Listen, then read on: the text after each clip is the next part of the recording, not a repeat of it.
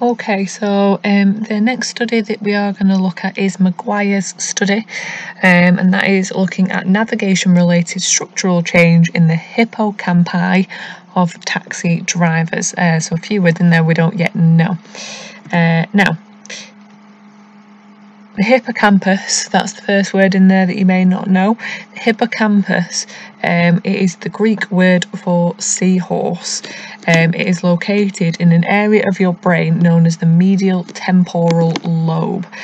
So in other words, this bit of your brain here, that's your temporal lobe, and in kind of the centre of that, the middle of that there, so you can see it on this diagram here and here, you will find your hippocampus.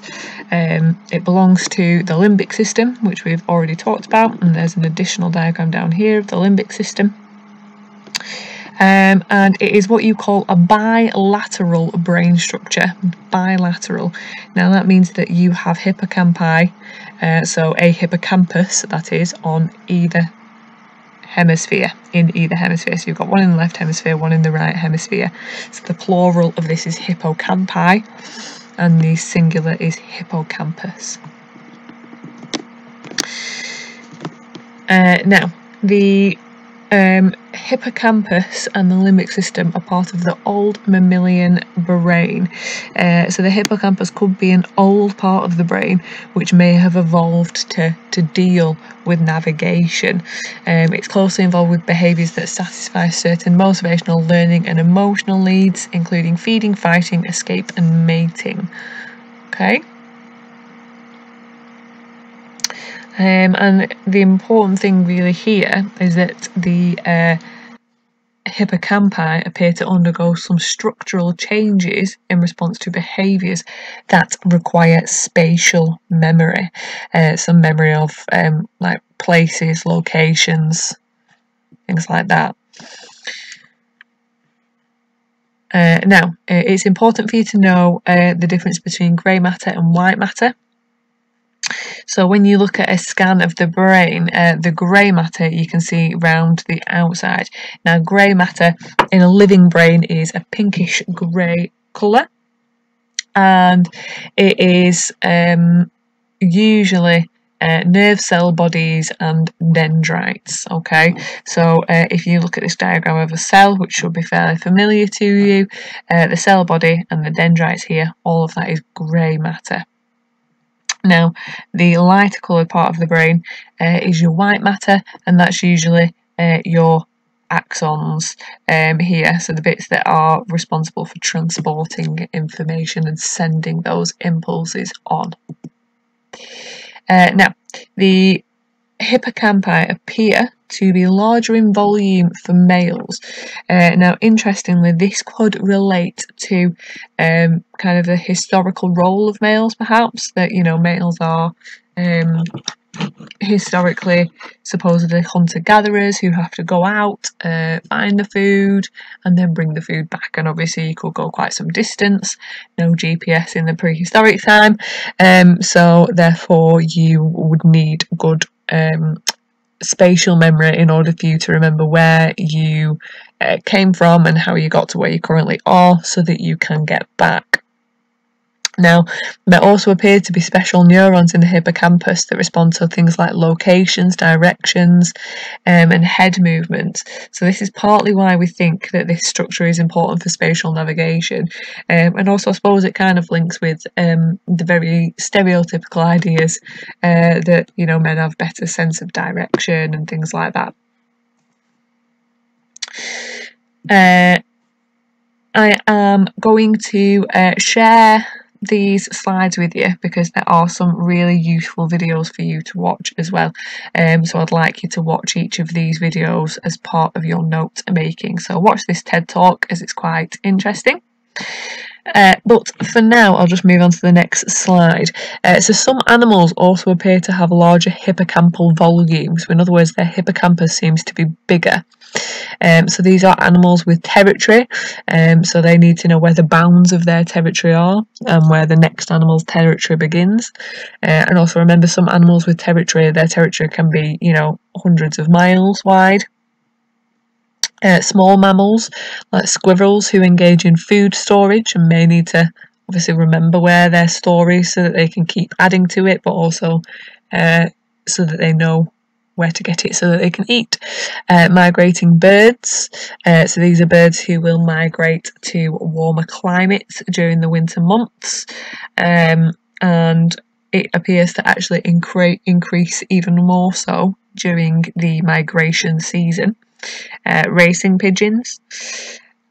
And also when we have trained rats how to run a maze and then we create a lesion, so in other words we damage their hippocampus, they suddenly can't remember the location of places and things, so they're then struggling to run the maze. So this suggests that the hippocampi are implicated in spatial navigation. The hippocampus helps us to navigate and find our way around familiar and new environments, which is why it's related to spatial navigation. Now, the important question here, though, is if the needs of our spatial memory change or increase, will the hippocampus change in order to accommodate this or not? It's also important for you to know what plasticity is, brain plasticity. This is. So brain plasticity is physical changes that occur in the organisation of the brain as a result of experience. So that could be that for a number of reasons, and it comes back to the nature-nurture argument. So some things in your brain may change in terms of their volume or their structure because it was predetermined that it was going to develop in that way, or it could be that there's been some kind of morphological change because of the way that you've used that particular structure, and there's quite a few instances of this. So for example, musicians have a larger hippocampus as well. Again, I want you to watch the attached video in your own time, so you may want to pause this, refer to the slides and go and watch the video. But essentially Maguire wanted to find out whether these structural changes in relation to the hippocampus and spatial memory occurred in humans. So to investigate the extent of structural changes or plasticity in the hippocampus of London taxi drivers as a result of extensive navigational experience was the aim. Okay, so using London taxi drivers, because London taxi drivers, I'll explain why in a moment, have an extensive spatial knowledge and lots of navigational experience, but also it is demonstrating this in humans because obviously they're going to learn this kind of navigational knowledge and they're going to continue to use it over time. So what they also wanted to demonstrate or investigate was to see whether there's going to be a correlation between the length of time as a taxi driver and the measure of grey matter volume. So what this part would tell us is it would help us kind of solve that nature-nurture argument a little bit. So it would enable us to see that actually if the longer you've been a taxi driver, the more time you spend navigating these spatial environments, the more changes occur, the more plasticity is demonstrated, then actually that would suggest that brain plasticity occurs due to nurture rather than nature. So, in order to investigate this, as I say, we use London taxi drivers. Now, they have to complete an intensive training course called the Knowledge. Now, in the Knowledge, you essentially are required to have a detailed knowledge of the 25,000 streets within a 6-mile radius of Charing Cross, and a more general knowledge of the major routes throughout the rest of London. Now, it takes roughly 2 years for you to attain this knowledge, and there's also several tests that you must pass in order to become qualified as a London taxi driver. This is for a black cab driver. So there is a little bit of a documentary on this slide, this one that's blank. So again, I'm going to share these slides with you because I'd like you to watch that, as it is quite interesting, but it also just demonstrates the extent of knowledge that they must have in order to be a London taxi driver. So, the sample. Now, the sample had a group of taxi drivers, and that was the experimental group. So 16 male London taxi drivers were used.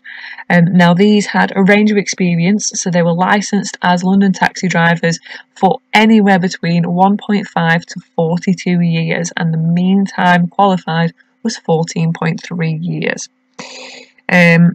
Also, the average time taken for this group to complete the knowledge was 2 years, and also they all had healthy general medical, neurological and physiological profiles. They then compared this to a control group.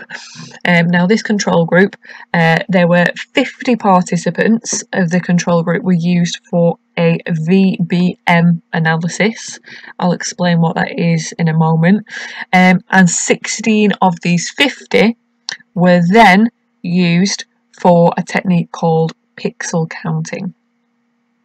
Now, these controls were MRI scans that had already been done, and so they were taken from a database. So the database was at the Wellcome Department of Cognitive Neurology, University College London. That's Wellcome with a double L. Now, they were selected so that no females, no people who were left-handed, no under 32s or over 62s, and none who had medical, neurological or physiological health problems were included. So they were kind of age matched. You know, the samples are the same ages. So they were all between 32 and 62. They were all healthy, all right-handed. And then mean ages and age ranges, like I say, were matched. Mean age was 44.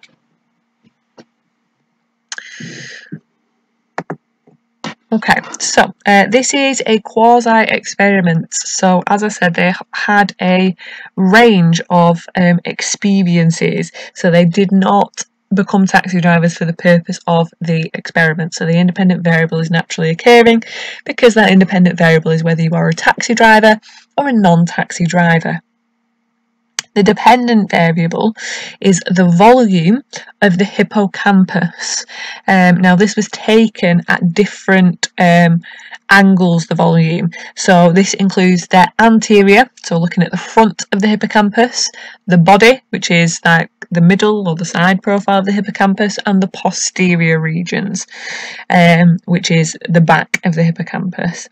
Now, this was measured using two techniques in an MRI scan. So these techniques were VBM and pixel counting.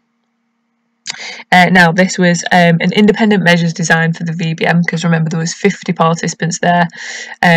But remember, for the pixel counting, where we had 16 participants, those 16 participants were matched in terms of health, handedness, age and age range. The fact that they were all males with the experimental group, so then it becomes a matched pairs design just for the pixel counting. So they used an MRI. So we have looked at fMRIs previously. An MRI is similar, but an MRI is structural only. So when we looked at Casey's study and they used an fMRI scanner, that shows you what level of activity there is.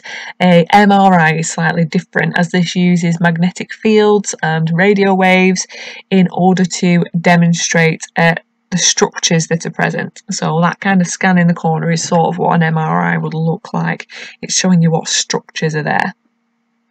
Now, the two techniques that can be used to analyse these MRI scans are pixel counting and a voxel-based morphometry, otherwise known as VBM. It's also worth you understanding what we mean by slices, brain slices. So with we talk in this study about the fact that we analysed brain scan slices. So in this study they took 24 slices of the hippocampus, 6 were anterior, 12 were body and 6 were posterior. So this just shows that there are different kind of planes. So you've got your coronal plane, which goes kind of right down the middle, axial, which goes horizontally, and sagittal, which is kind of a side plane. So actually these kind of different angles or planes can be used to take those slices of the brain in order to examine the volume.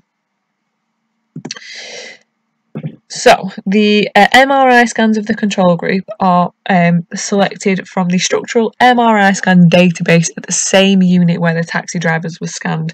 So the taxi drivers were all still scanned at that Wellcome cognitive neurology department. All the MRI scans of the participants in the experimental group were analysed with both pixel counting and VBM. VBM measures grey matter volume. So a voxel, most of you probably know what a pixel is. So a voxel is like a 3D pixel, I guess. So a voxel is a 3D measurement of volume, and this allows a computer program to essentially calculate the total amount of volume in a given area. Now this procedure also normalised the scan to a template in order to eliminate overall brain size. So as well as kind of comparing the hippocampi against one another to see, is that larger or smaller as a hippocampus, they accounted for the variable of overall brain size. As if you have like a larger brain, you might have like larger structures as well. So that's what it means here when it says it normalizes them against a template. So it establishes whether your brain size was larger than usual or larger than the average. So then this identifies differences in grey matter density. So the brains of the 16 taxi drivers were compared to those of 50 non-taxi drivers using this technique. The next procedure is pixel counting. So a pixel is a two-dimensional measurement of an area. So it's essentially possible to calculate differences by looking at the 26 slices of the scan. So 24 of these slices, like I say, were of the hippocampus. 6 slices were the posterior, 6 were anterior, and 12 were body. Now, in terms of this analysis, these were analysed by one person, the same person, who is experienced in the technique, and they were also a blind researcher. So in other words, they were not aware whether the hippocampus that they are looking at is the hippocampus of a taxi driver or of a non-taxi driver. So essentially this procedure allows us to calculate the total hippocampal volume. So in summary, how large is your hippocampus?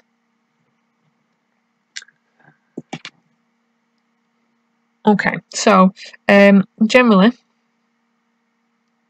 what we have found is that the VBM analysis showed differences in 2 areas of the brain. So taxi drivers had significantly increased grey matter volume in the right and left posterior hippocampi compared to controls.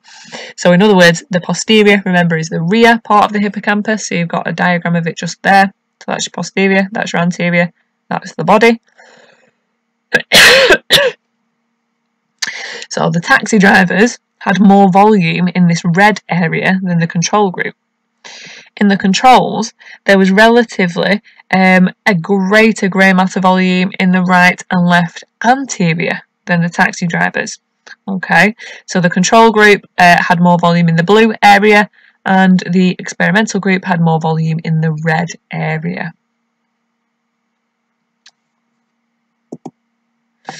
Now, the pixel counting also showed us that there was no significant difference in the overall volume of the hippocampi between the taxi drivers and the controls. Okay, so it's not saying that over time, if you're a taxi driver, your hippocampus just grows and grows and grows and gets bigger, and then you end up with an an enlarged hippocampus. It's saying that overall the volume is pretty much the same, but you seem to have volume placed in different areas. So it's worth saying that the controls had, on these pixel counting scans, greater anterior right hippocampal volume. So again, in the front, but on the right side this time rather than right and left. And the taxi drivers had significantly greater posterior hippocampal volume than controls. So this finding was the same as the VBM, and the control group mimicked the VBM. Controls also had significantly greater hippocampal body volume on the right than on the left. Okay, so just something to help you remember this potentially. So remember that anterior is the front, so think of a pair of antlers, so they're on the front of a deer's head, whereas posterior usually is a saying for the behind, for your bottom, and the posterior is the back. So anterior, antlers, front, posterior is your behind. So, in other words, just to kind of summarise this, depending on the scan, so this is kind of your findings from a combination of both. So the control group had greater anterior volume on the pixel counting just on the right side, but also on the body, and the taxi drivers left and right posterior volume was greater. Now remember that they also did a correlation, so they found that there was a positive correlation between the length of time as a taxi driver and the right posterior hippocampal volume. So this is the correlation that they found there, and this had a correlation coefficient of 0.6. Okay, so it is a moderate correlation. They also found that there was a negative correlation between the length of time as a taxi driver and the anterior hippocampal volume. So again, you can see there, it's quite a steady slope. So if we put that together with a previous finding here, so this previous finding, which says that actually there's no difference in the overall volume, then this tells us that actually the longer you are a taxi driver, your posterior hippocampal volume is increasing, and the longer you're a taxi driver, your anterior hippocampal volume is decreasing. So actually what this suggests is that there are matters of volume from your anterior hippocampus that as you gain experience as a taxi driver become repositioned on the posterior of the hippocampus. So in fact, you're not kind of growing any volume, but that volume is moving, basically. Now, it's worth saying here as well that data for one individual was actually removed from this part of the analysis. Now, the only reason for this is because he was an outlier in terms of the amount of experience he had. So he actually had 42 years worth of experience as a London taxi driver.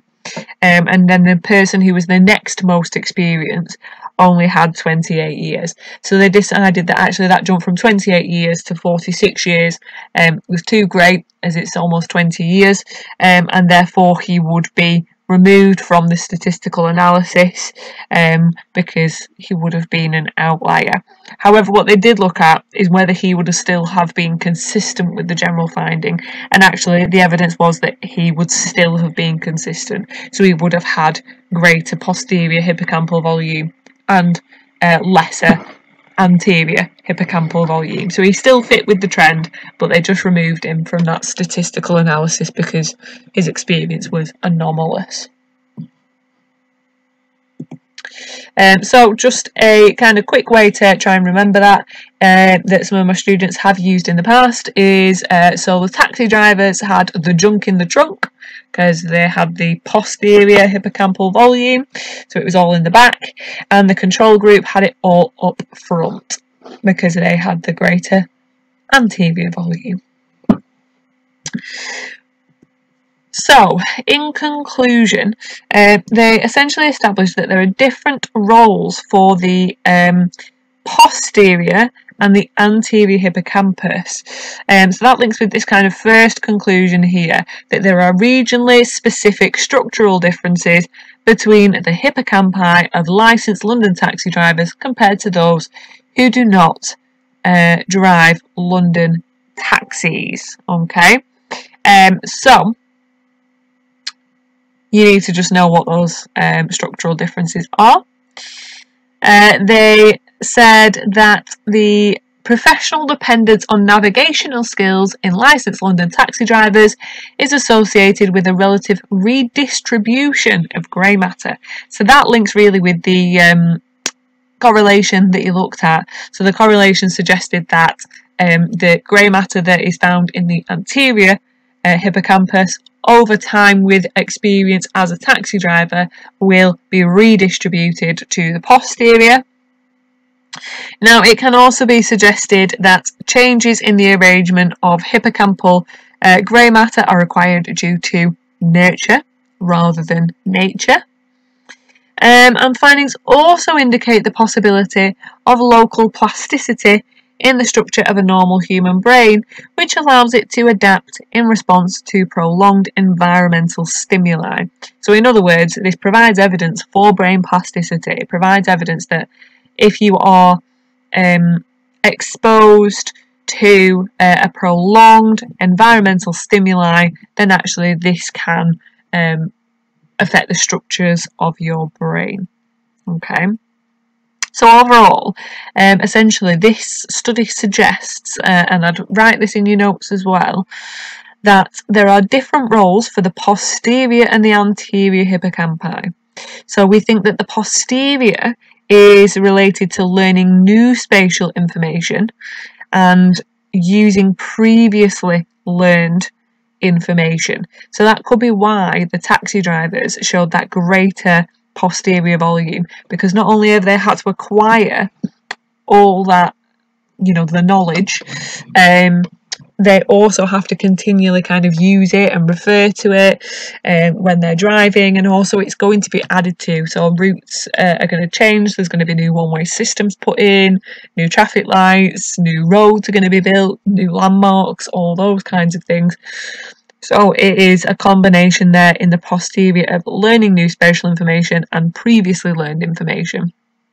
Whereas we think that anterior is specifically related to just learning new spatial information, which is why I suppose the newly qualified, or the more recently you were qualified, the greater your anterior was, because you've just learned all that knowledge. So we think that the right hippocampus holds mental maps and the left holds memories and events not dependent upon cognitive maps. So then that could be why the posterior hippocampus of the taxi drivers was actually even greater on the right side. So if you get asked for a finding in relation to the taxi drivers' hippocampi, you would be saying that there was greater right posterior hippocampal volume. That's important. We also think that the left is responsible for kind of, like I say, memories, like episodes in your life, whereas the right does appear to be related to those, location, spatial information. Now, what we think here is that the hippocampus probably works alongside other brain structures in its tasks. So we're not saying that it's only the hippocampus that's related to spatial information. Now, we don't know what actually occurs within the hippocampus that leads to this change, but we do know that there does seem to be this overall reorganisation of grey matter, so reorganisation of the circuits in the hippocampus. So I suppose this leads us on then to question what other areas of the brain are we also able to rewire. So that is Blake Morton Cooper's study. So just to make sure that you've paused the video at all the appropriate points and you've got some really thorough detailed notes.